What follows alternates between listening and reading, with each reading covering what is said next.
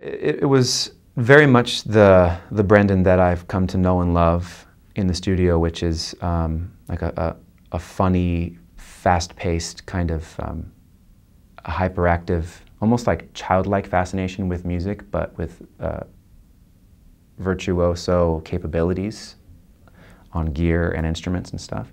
So that's just fun when you're around somebody like that.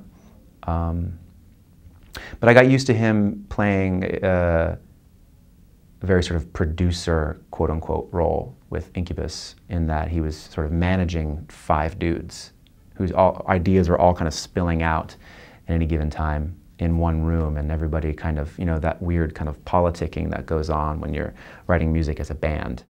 It's probably a lot more challenging, but he's really good at it. He really knows what he's doing. He's done it for a long time for a lot of bands that actually made Incubus want to be a band, whether it was Pearl Jam, Rage Against the Machine, or Stone Temple Pilots, you know, any number of bands that he's successfully helped, you know, navigate onto the tarmac, or off for that matter.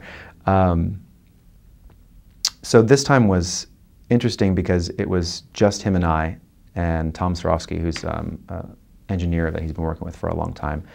And Tom is one of the best engineers in the business, so he makes that part really easy as well. He just kind of knows how to make it sound awesome.